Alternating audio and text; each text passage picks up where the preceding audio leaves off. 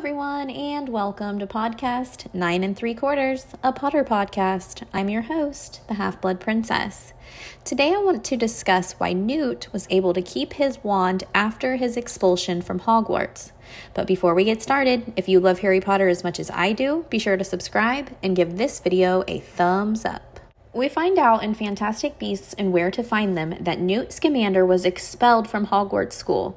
So how does he keep his wand?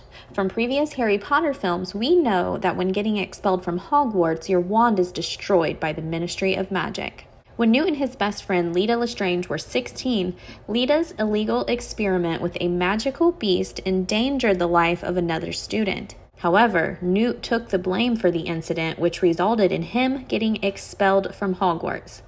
Despite this, Newt clearly still cast spells throughout the Fantastic Beasts film series, raising questions as to how exactly Newt retained his wand.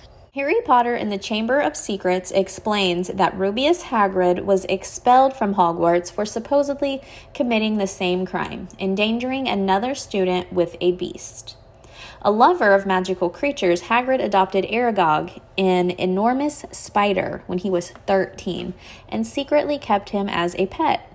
Unfortunately, Tom Riddle, who would later become Voldemort, opened the Chamber of Secrets that year and began attacking students with the basilisk, even killing one girl. To avoid suspicion, Riddle framed Hagrid and his spider for the attacks, leading to Hagrid's expulsion. Due to this, Hagrid's wand was snapped and he could not perform proper magic. These different outcomes raise questions of how Newt was able to keep his wand while Hagrid's wand was destroyed. Although Hagrid was expelled for a more severe crime given that a student died, Newt's offense was still supposed to receive the same punishment.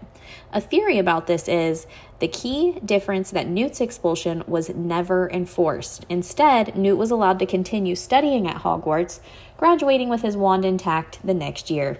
This theory argues that Newt was able to stay at Hogwarts due to Albus Dumbledore defending him, which is supported by Newt's magical skills in the Fantastic Beasts movies. In Fantastic Beasts and Where to Find Them, Percival Graves mentioned during an interrogation that Dumbledore had argued against Newt's expulsion. Citing a McCusa document from a companion book, this theory holds that Dumbledore's intervention succeeded.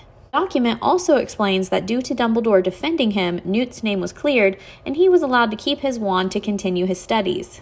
Although it's unclear why Dumbledore defended Newt, he may have known Newt was not at fault for the incident with the beast.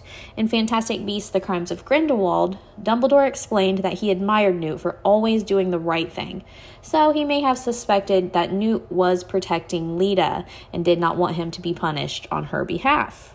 Further evidence that Newt kept his wand because he was never expelled includes the type of magic he uses.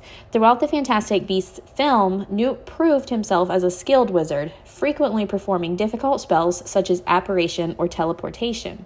His ability to apparate is notable because Hogwarts students only learn how to apparate in a special course when they are 17 years old, suggesting that Newt was still at Hogwarts the next year after the incident with the beast.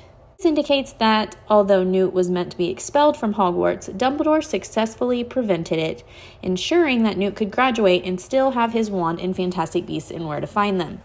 Let me know in the comment section what you think about this theory, and be sure to like and subscribe. Okay, love you. Bye.